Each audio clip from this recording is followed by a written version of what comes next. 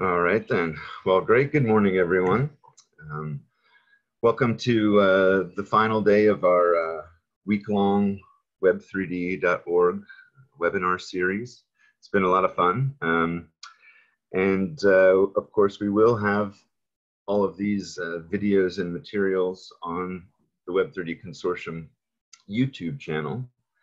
So I hope that you'll get to sort of look back and see on Monday, we had our member meeting where we had a great review of all the different activities in the Web3D Consortium, the new features of X3D4, standardization, outreach. So you got to meet the community. And so I hope you will join us for that.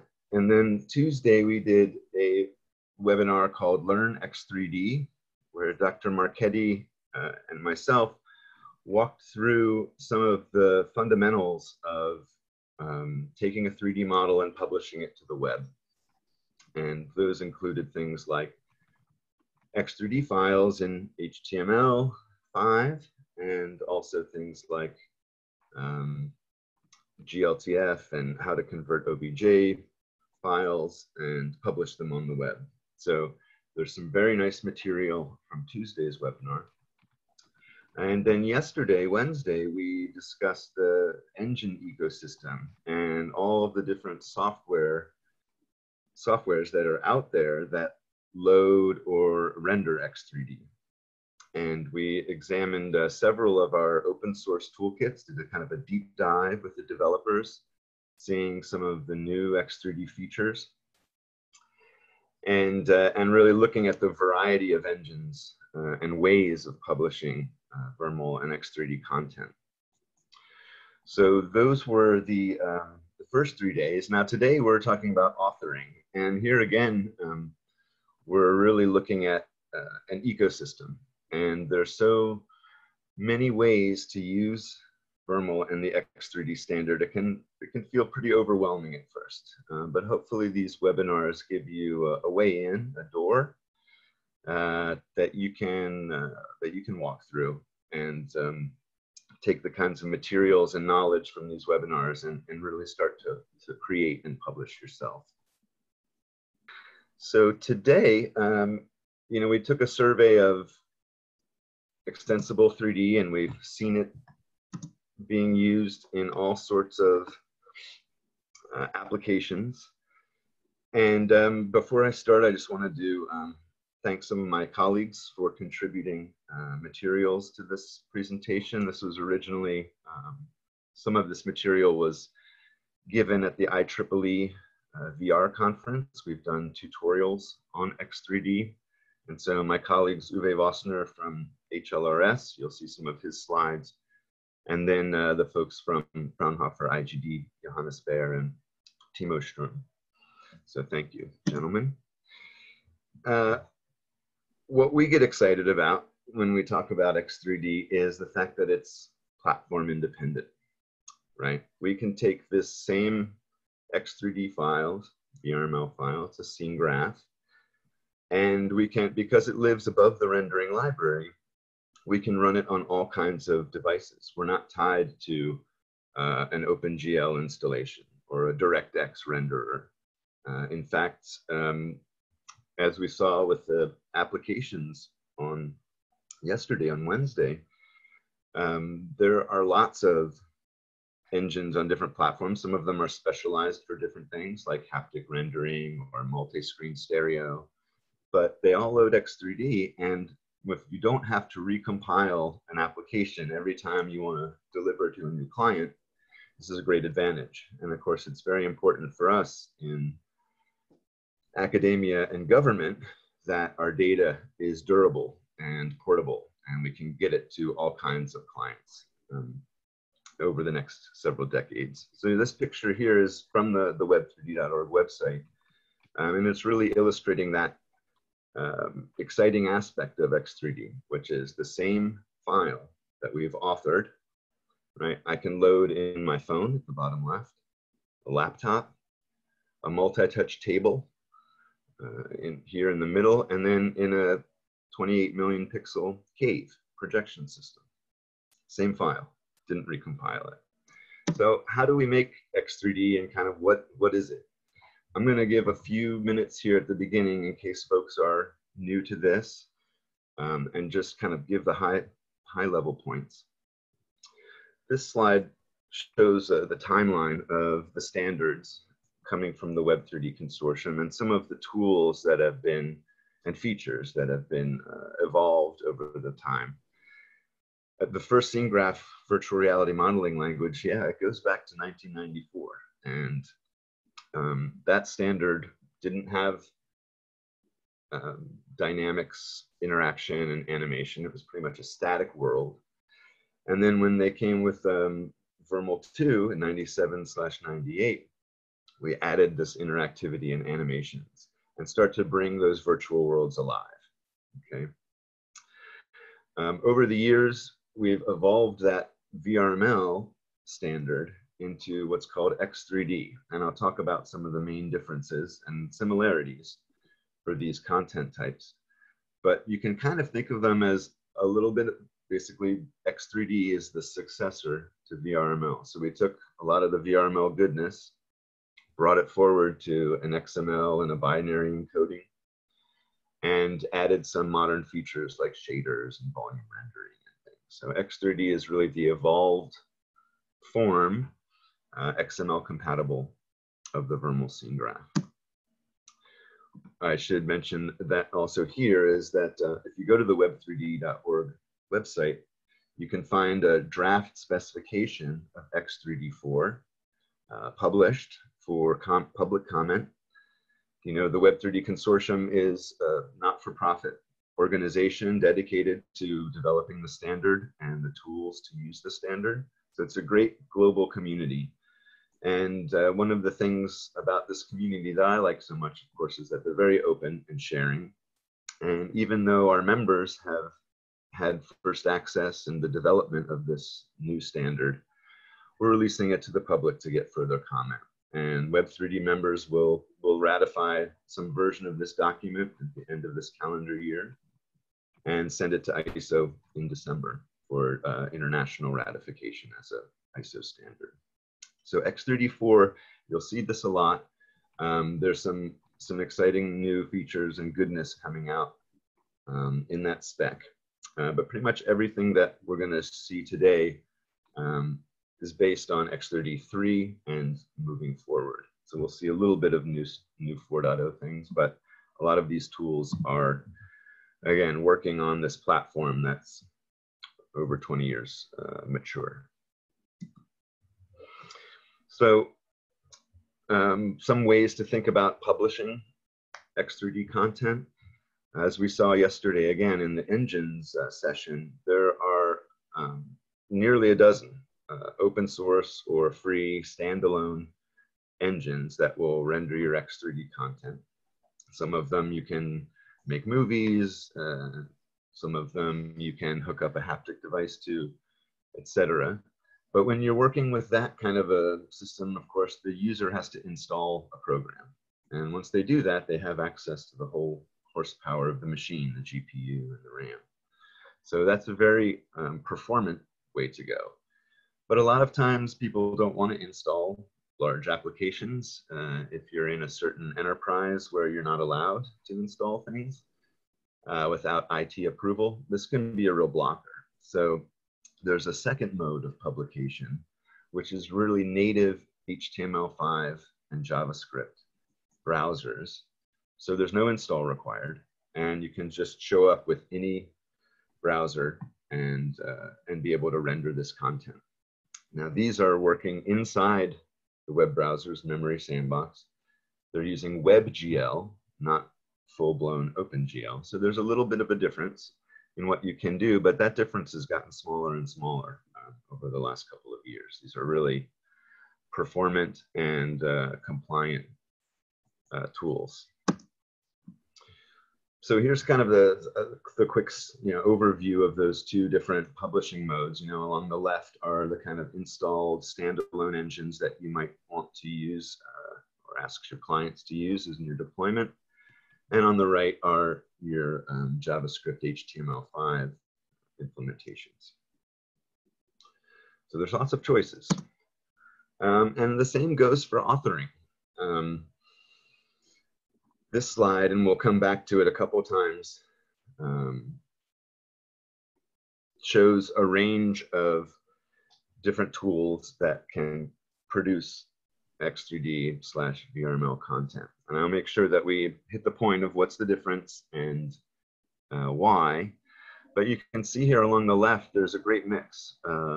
You've got your open source tools like Blender and MeshLab, which are supporting X3D. There are pathways for 3D Studio Max. Got a little more detail on that. The HLRS Studio Max exporter is maintained and quite strong. Maya, Rhino. One I use a lot is ParaView. It's a scientific visualization software. Also Agisoft, it's photogrammetry. So if you're taking pictures or doing point cloud processing, you might be using Agisoft, and that supports the export. SketchUp, similarly. Creo, PointFuse, MATLAB. My students are using that a lot. You might make a 3D graph and want to publish it in the web page. MATLAB supports that X3D export. So there are a lot of sort of digital content creation tools and scientific software that lets you just basically save or export an X3D file. The ones in the middle are a little bit different in the sense that I would say they're not exactly built for some animation expert or a CAD expert or a civil engineer. They're a little more specialized towards writing interactive scenes. And so these might have better support, for example, for routing and writing scripts and prototypes and some of the special features that frankly you don't need if you're just making rendering a movie or an architectural walkthrough. So being able to develop your interactive environments with some of these other tools, Titania, which is a Linux-only tool, X3D Edit, which is a structured XML editor. It includes a preview, live preview, so you can do real visual editing of your scene live. Vivity Studio, which is an older but still quite compliant Windows authoring platform. And of course, you can make X3D using just style sheets, transforming any XML to some other XML. And of course, we did that once upon a time with chemical markup language in the early aughts. Let's look along the right-hand side here. So there's a great online web service called the NIH 3D Print Exchange, 3dprint.nih.gov. And of course, there you can download X3D versions of those models on the website, everything from proteins to personal protective equipment and labware. And what's nice is if you can get an X3D file from the Print Exchange, you can print that with Cura or NetFab or Shapeways. So the X3D file can also be not just rendered on the screen, but rendered in atoms. Another place that you might see X3D being produced is the industrial strength database, PostGIS. It's a spatial database really made for spatial type of queries. And so you can get the result of any spatial query as an X3D fragment or scene. So that's built into the database and into PostGIS. I'm going to take a quick look. I'm seeing some chat coming up, so let's take a moment here to look what's going on. Okay, great. So we're getting some links in the chat about some of the topics I'm covering. So thank you very much. This is Anita Havele, our executive director of the Web3D Consortium, and she's running the show behind the curtain. So thank you, Anita. And then there's another kind of mode of producing X3D, which is basically just taking some other file and converting it, right? So there are general purpose conversion tools like Okino Polytrans or Safe Software's FME, where you might want to take an FBX or a step or a shape file and do some translation and output, excuse me, and output some other format. So you can automate these pipelines with Okino and safe software, so you can batch, hundreds of thousands of models at a time on these conversion paths.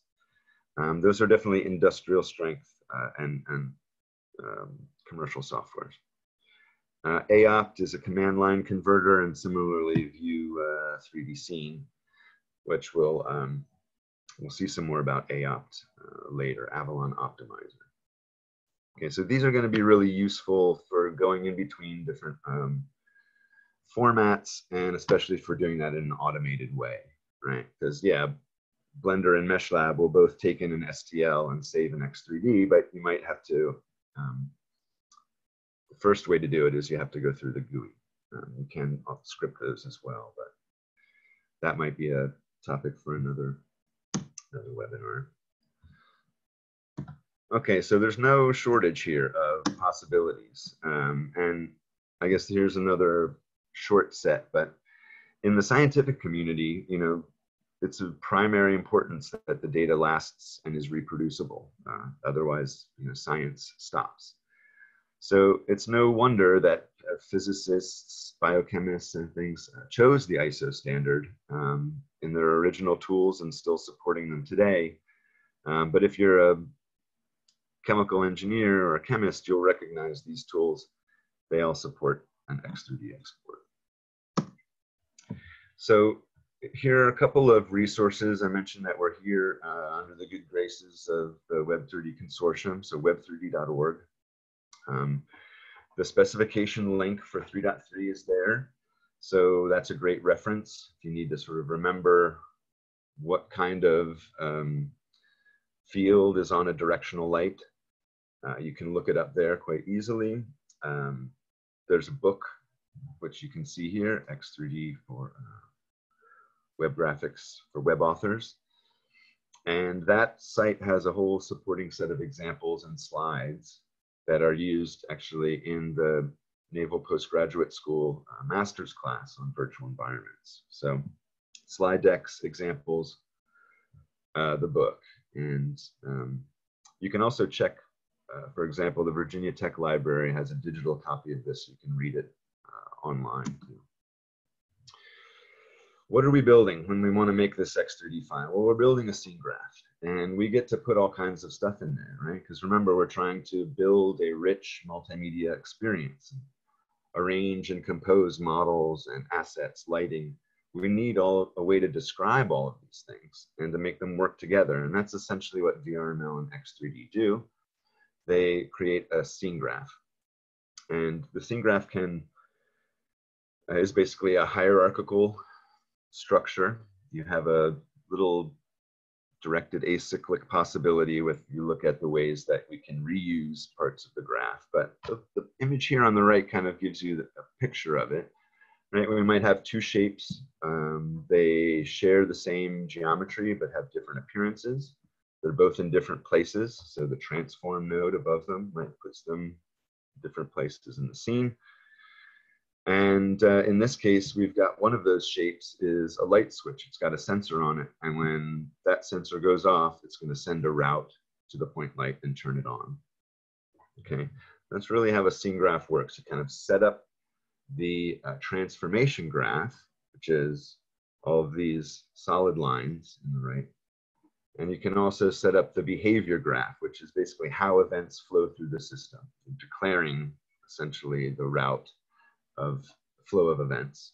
And that's what that dashed line, red line is down there. Okay, so there's a lot that we can do with X3D.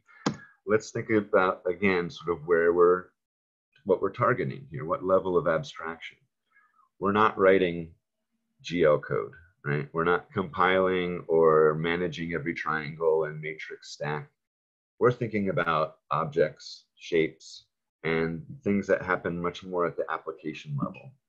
So by working above the rendering layer at a scene graph, we can then move that scene graph and have it be rendered in all kinds of different places, right? So DirectX, WebGL, OpenGL, Pavre, I've seen X3D Pavre renderers.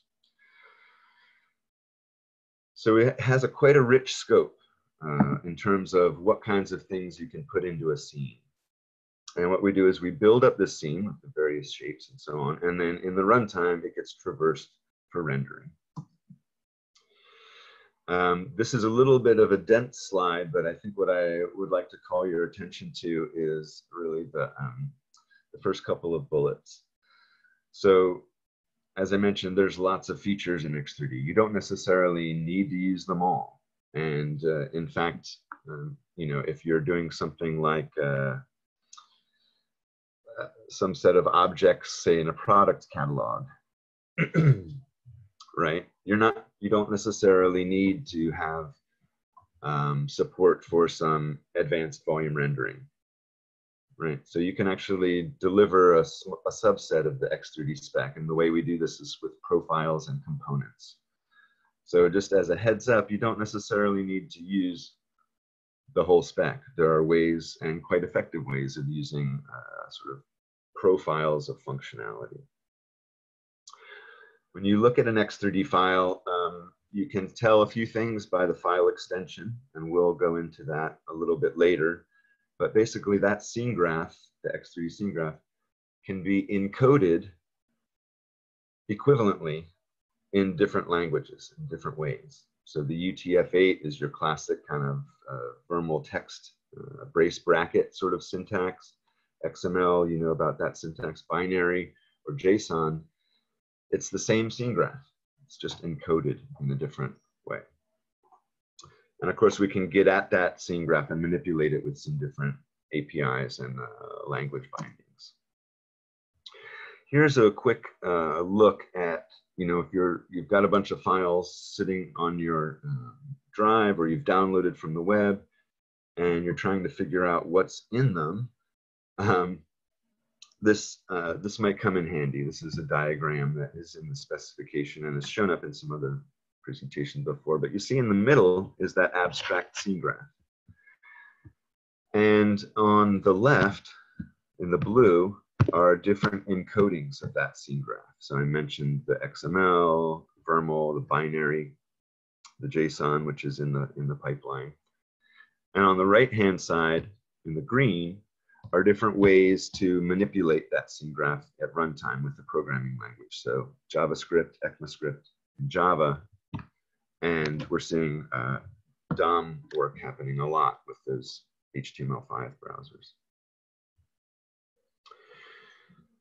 So the power of X3D really comes into being able to pull content from all of these different sources, compose them, and then deliver them in some real-time interactive way, either to that standalone browser or into the web page. So a couple of things as you're going through and authoring X3D, just to sort of remember, unless there's a unit statement in that file at the header, you're assuming it to be meters. And so this can really be important. Say, for example, you get a car model from one website and you download it, and then you bring in a human model from another website. Well, the car is in meters and the human is in inches, right? So immediately things aren't at the right scale. But with one line of X3D, scale XYZ, you can do that conversion, and now you'll be in the common spatial frame, which again, we would assume to be meters. When we're rotating stuff, we think of our rotations in radians, not in degrees. So when you see an orientation number or a rotation number, that fourth value is radians. And we're in a right-hand coordinate system. Okay, right-hand coordinate system basically means that here's my right hand. My thumb is pointing on the positive axis. Okay, and if I do a positive rotation around that axis, I'm going to wrap my hands around it. That's the positive direction. Okay, so when we do a right-hand coordinate system and I put in a negative rotation, it's actually going to go the other way. Okay, so right hand, the coordinate system. As I mentioned before, a lot of the key features and the fundamentals of virtual reality modeling language are in X3D. So there's a really nice way if you want to, for example, go from a vermal file to an X3D file. You would basically change the file extension from a WRL to a .x3dv, and then you'd go into the first line of the file to the header and change it from vermal2 to vermal3, because it's the UTF-8 encoding, classic vermal encoding, same node set, very easy to migrate forward. And that will be an X3DV file. So I mentioned before, when we went from VRML to X3D, there's a lot of new features. And of course, there's a lot of ways to author these features, which is why I'm bringing it up in this webinar. We introduced new encodings. I mentioned XML and binary. We introduced shaders. So we're seeing a lot of great work in the community with GLSL shaders and X3D. Rigid body physics, volume rendering, and distributed interactive simulation, which is basically a way to tie together remote clients in a multi-user, consistent multi-user world. It's something that the military uses quite a lot. Going from 3.x to 4, we're doing this HTML encoding that's in the spec, that publicly released draft. New language bindings, DOM API, and what's exciting too is that now in 4.0, you can use GLTF assets in your scenes as well. Okay, now folks might not have heard about GLTF. I'll mention it quickly here, and there's some more resources later. The Kronos group, who produces this spec, describes GLTF as the JPEG for 3D. And I kind of like that, because this analogy can hold in the same way that GLTF is to X3D. Okay, so if you're in an HTML file and you want to use a JPEG, right, you're saying how big is it, where is it, where's the URL that I'm getting it from, and that image is packed up. You know, maybe it's a JPEG, so it's got some compression, it moves quickly over the web, goes right into the graphics card. That's great. Asset. But when we compose our assets to make a real application, a real web page, all of a sudden that JPEG is just a piece. And I think that's how you should think about GLTF in X3D applications, because you can, again, bring in GLTF models, put them in places, wire them up to events, and use the larger framework of X3D to do all the application stuff. You know, the interactivity, the lot behavior and logic of the scene. The same way that HTML marks up 2D documents, X3D essentially marks up 3D documents. Okay, so that's an exciting thing about authoring, is we're going to see this a lot more in the future, GLTF assets in X3D scenes. I want to draw your attention to the examples that the Web3D Consortium publishes. There are thousands in this archive, and some of the things I wanted to draw your attention to, you can see here in the screenshot. Every model in this archive starts as one file, one .x3d file, so the XML encoding. And every night, right, I forget if it's Jenkins or some nice Apache daemon, rolls through this directory of X3D files and builds the website every night from scratch, so it's consistent. And every time it takes that one X3D file and it transcodes it. So you can see a JSON encoding, the classic vermal encoding of that same model, the binary encoding. So this can be really instructive, as well as your JavaScript in-browser publication buttons, Excite and Xfreedom. So an exciting thing is just to remember that the model, the content is the content, and it can be encoded in lots of different ways. And that's what this table is on the right here. Thankfully, a lot of this is built into your typical Apache and Nginx distribution. So if you're running a web server, it's already likely that you already have these. But as you know, in web delivery and HTTP requests, the client always gets a content type first so that they know what to do with it, right? So it's a binary blob, it's a HTML text, it's a JPEG. Everything that's delivered off a web server comes with a content type first. And that content type is basically determined in a lookup table. You'll see here on the right, this is in the Apache configuration for MIME types. So that when I get an X3D file from my server, it's of type model x3d.xml, and my client knows what to do with that. Okay, so that's just sort of a basic of web technology. I encourage you to visit the Web3D examples archive, and you can see sort of how that works from the user side. There are more resources there to dig into, and I'll let you take that on your own time. But the YouTube channel and the Twitter channel are great resources, again, to see what's possible with getting data and applications to X3D. All right, we've seen this one, I'm going to skip it. All right, so let's get into some stuff about X3D content. We mentioned this one mode where we just have an exporter and we save as or export an X3D file from the application. So MATLAB, VMD, ParaView, these work that way. But they're not necessarily built as digital content creation tools, right?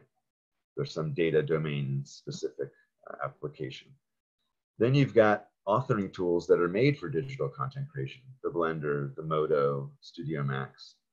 I forgot to present Modo.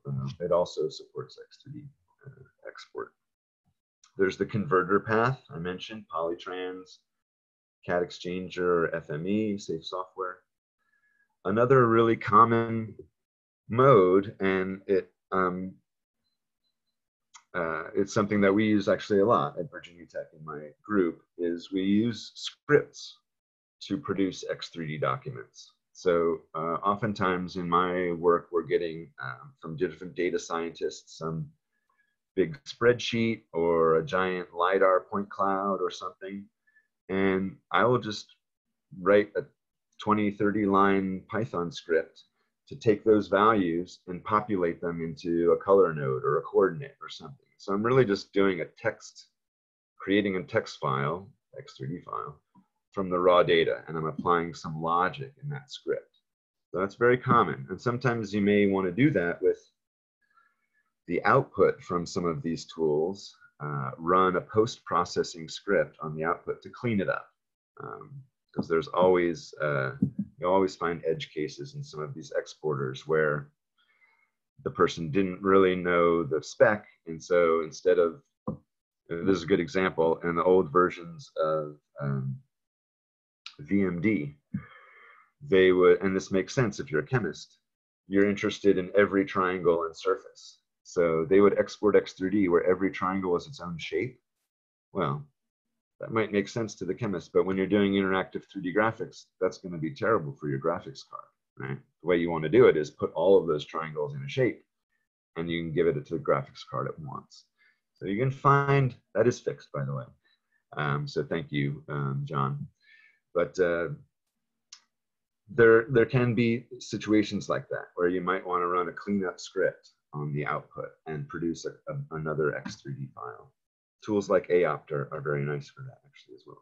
And then the trusty text editor. So I'll try to avoid my soapbox too much on that, but I have to say that you know, really the best way still for people to author X3D content, and I tell this to my students, is with a text editor.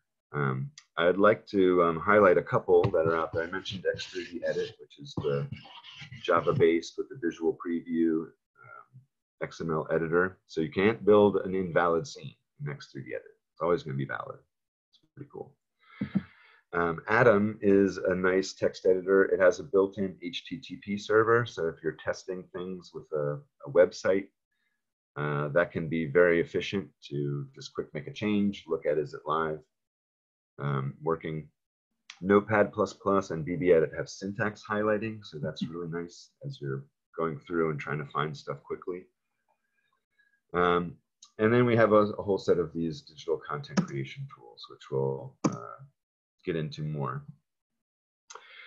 So I mentioned the exciting prospect of integrating GLTF and X3D, and I think I just wanted to take a quick moment to underscore this idea and to let you know there's a blog where I've written these ideas up. And the long and short of it, it builds on that analogy, right? If you want to make an interactive application that works with web services and the DOM at this higher level, that kind of functionality isn't described in a GLTF file. It's not in the JPEG, right? It's in the higher level language, the HTML or the X3D. So this is really exciting, and we've seen members posting support and examples in all the latest browsers. And the reason I guess that's also exciting is because GLTF, it doesn't have lots of stuff like I mentioned, lights, interactivity, and so on. What it does have is physically based rendering. So the physically based rendering really lets you specify materials in a new way, and it's quite compelling visually. And so having the support for physically based rendering in X3D is another great milestone for 4. And actually the 4 browsers that we saw yesterday all support that. A couple of other key things about authoring. There is, excuse me, the X3D file can carry metadata with it. And that's important because once you put something out on the web, right, there's no getting it back. And of course, if you've got some piece of content floating out there without attribution or licensing information or provenance data or contextual information, it's just a piece of content. It's not meaningful, right? And so having metadata in the scene can be very powerful, and we've demonstrated that with CAD vocabularies, museum and natural heritage vocabularies, and medical vocabularies. That information lives in the scene, and it's the same language that the DICOM speaks, the DICOM PAX system speaks, right? Another thing that's down here that's worth mentioning is the use, because we're compatible with XML and all of that goodness that the W3C has worked on over these years, it means we can use their authentication and encryption mechanism, okay? So, and what's neat is it's not really on a file by file level. So the way to think about this one is, let's say I've got that product catalog example. There may be a level of detail that's good for a preview and good for marketing sort of purposes, but it's not the thing you would actually machine with, right? That's the high resolution version. Well, you might have them in a level of detail, and the only time you can get to the high level resolution model is by authenticating and decrypting it using the W3C standards. So again, anything in the web that does W3C will be able to play with this, and essentially you can control the distribution of your X3D content at a fragment level, not at a document level. So that's kind of neat. All right, so I mentioned this behavior graph. You're going to see this in a lot of as soon as you open an X3D file, you'll probably see route tags around. And that's really how we drive the animations and the interactions.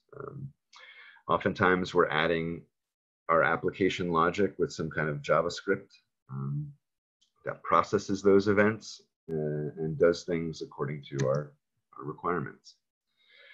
A great way to see, again, without making any installs on your machine, to see X3D in action and the variety of features that you can author in the language is to go to the two example pages for the JavaScript tutorials for X3D and for Excite. They both provide some really nice demos. And again, Control U is your friend. If you're looking at a web page and you want to say, how do they do that?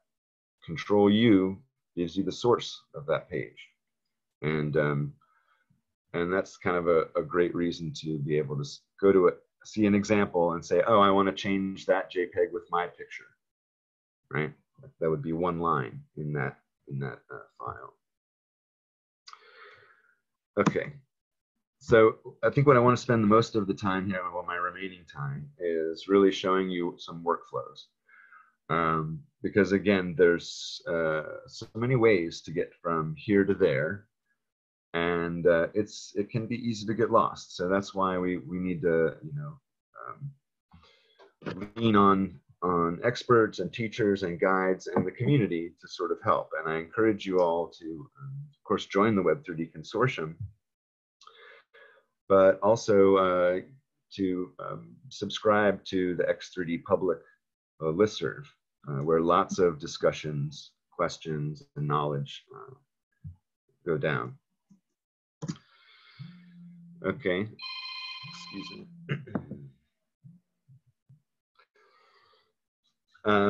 So yeah, I have to say my favorite X3D tool is still a text editor. But one thing you can watch out for is you may open a file in a text editor and it looks like gobbledygook. Well, it probably means that at some point it was a vermal file and it got zipped. So don't worry about the file extension, unzip it, and you'll be able to see the scene graph there. Okay, so that's just a common thing you might encounter. I mentioned that Atom has a simple server extension, so you can quickly test things you're changing. All right, so here's just one. You know, we have a design, printing, and scanning working group in the Web3D Consortium. And this includes some of our members like Dr. Marchetti, EDF France, right? So the nuclear power company of France. They've got lots of CAD models and lots of scans, and they need to be able to use them and read them for the next 30 years. So standards are important to many of these long-term infrastructures. And here's sort of a path, kind of notionally, of how you might go from that CAD design tool, Creoform or something like that. You would export through a series of formats and then publish it either to a standalone X3D browser or to an HTML web page, or you could take that X3D file and 3D print it. Okay, so we're often thinking about things in terms of workflows and pipelines, because, I mean, let's be honest, you know, the CAD designer, the engineer, they've already got the tools they need to do their domain specialty. Where X3D really excels is to be able to sort of put all of these assets in a common lingua franca. And so by doing this kind of mashup, really unlock new kinds of value, stuff that you couldn't do back upstream. For example, you know, ArcGIS wouldn't have a great support for immersive caves, right? That's not what that tool is for, right? So we want to get it into the greatest common denominator format, and that's X3D. Here's another example. This is one that we use also at Virginia Tech. Essentially using for some scientists or civil engineer or someone who's doing simulation on the supercomputer or for their research, using some post-processing tool, like in this case, I might have written a script, or maybe I'm using ParaView and I just export an X3D scene from ParaView. I can then bring that into other digital content creation tools like Blender or MeshLab, do some tweaking, maybe optimizing, arranging, and then again, put the X3D file, same X3D file, can go to the installed browser, You can go to the HTML5 page. You can go to the 3D printer. Okay, I'm going to do a couple here. So those were from, thanks to EDF for sharing those.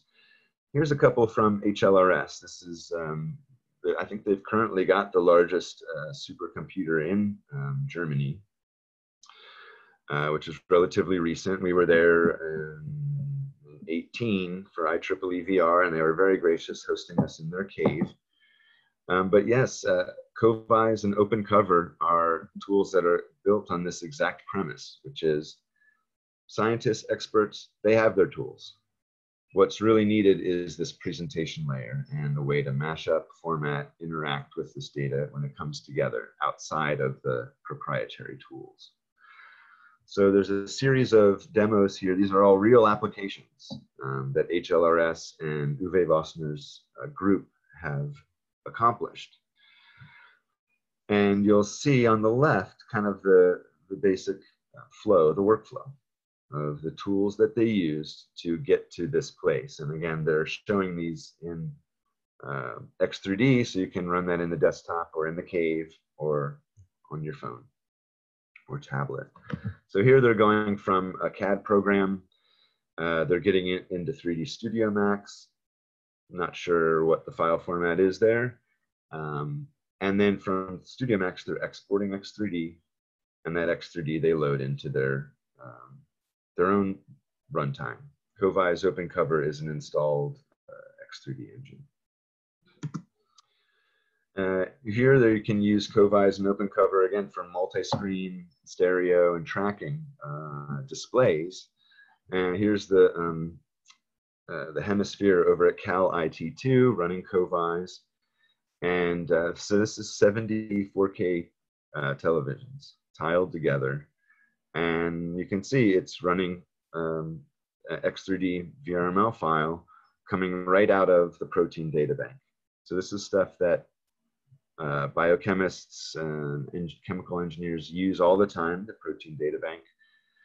And like I mentioned before, a lot of those scientific tools support a way to get out. Well, in this case, he's using PyMol to VRML.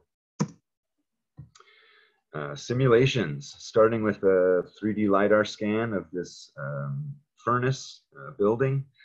They then create meshes for the objects.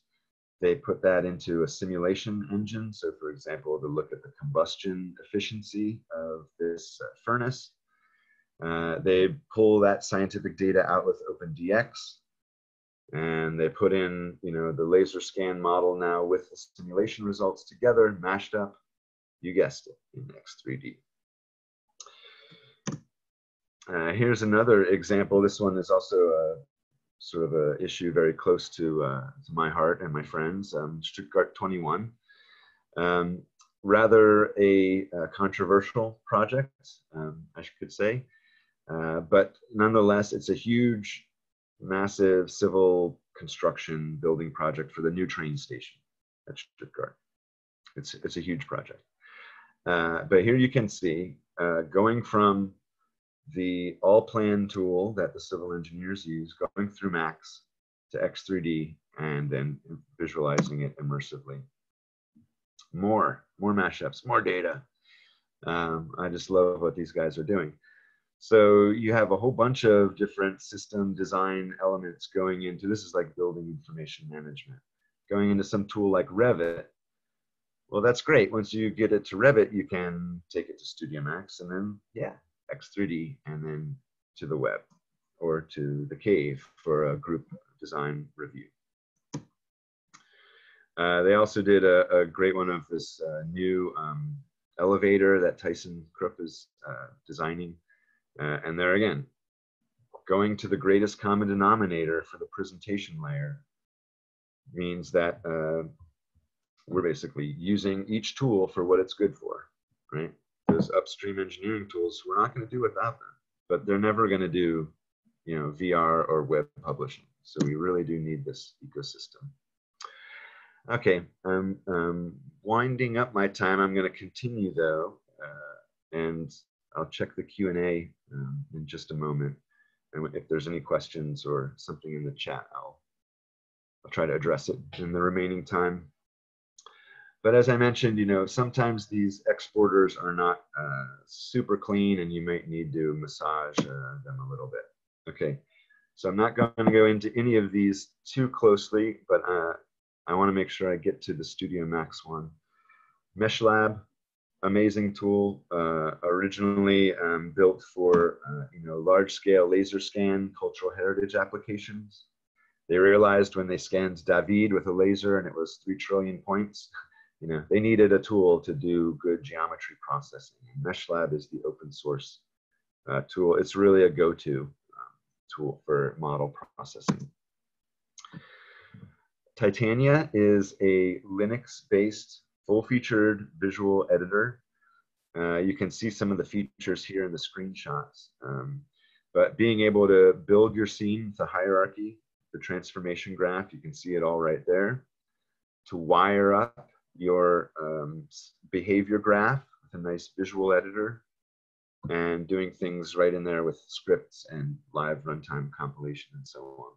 So a very nice tool, and it's distributed on Linux. Blender. Blender is also a go-to for lots of reasons. Excuse me. Just make sure you get the latest version, 2.7. We used that for many years. And then when they changed the plugin architecture, a bunch of stuff broke. But now we're back to our support of the X3D import-export. So that's really great news. And of course, Blender has its own renderer, cycles renderer, so you could do high-end animation once you import your X3D models. This is the one I wanted to make sure I didn't miss, because you saw it several times show up in the HLRS applications. But University of Stuttgart and HLRS support their own third-party exporter for Studio Max, and they keep it really relatively up to date. They really do it especially for their architecture and civil engineering programs. But it's published, you can get it, you can add it to your Studio Max, and it even supports some kinds of things, some interactivity.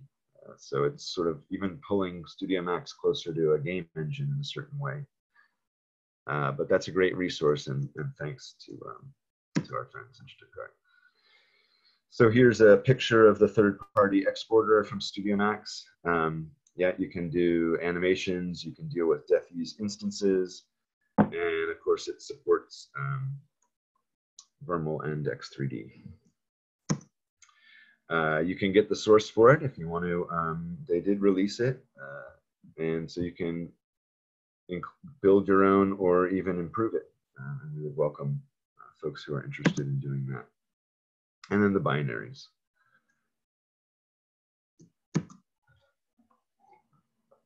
Okay, a couple notes about Maya. Maya does have a Vermal exporter that ships with it. There's also a third-party plugin called Rawkey, which you can add. It has basically pretty much all of the main X3D 3.3 features. I mentioned Okino Polytrans, scriptable batch type converter. So you can automate and convert thousands of models. This one has a couple of packs. So if you're doing CAD, you might buy one sort of pack. If you're doing more like digital content creation, and you want like the best FX and other things, you might get that pack. Safe Software, again, supports X3D and its automated chains. Now, the last part of the slides I'm going to skip. These are really kind of more of as reference to talk about if you're in one of these tools or you're in the time editor and you see things like this, like something called a point light, what is that? So I'm basically just running through some different kinds of cameras, your transformation and grouping, shapes, different kinds of environment nodes, how to do shaders and volumes, and some things about animation, the basic pattern of how you wire up an animation, making them interactive with sensors, adding application logic with scripts, being able to use things like physics. These are fun demos. And then finally, a little bit about the volume rendering, which is a 3.x. It's not in Vermal, but you can see we can take a stack of volume images, run some Python scripts on them to publish the volume in a web browser. And so there's several examples and pieces of code for that. All right, so I'm going to check the Q&A and the chat for just a moment, and we'll see if there's anything to catch up on before I left. Let's see, it looks like we've got a whole bunch of great, useful links in here. Thank you so much. Anything in the Q&A? I don't see anything. Okay. Well, I hope this was useful. I know it's a lot to take in an hour, but hopefully with the sort of the cumulative knowledge that you're getting from this week of webinars, it makes some sense. And maybe you know enough now to be dangerous making X3D. I'd like to introduce the next speaker. It's a great pleasure to, as a matter of fact. I first met Mufti in Stuttgart in 2000 when I was a judge for a new media film festival. And I gave a talk on how to use VRML as a cinematographer for filmmakers, basically. And we had a great time. And over the years, I met again at HLRS when I visited Uwe.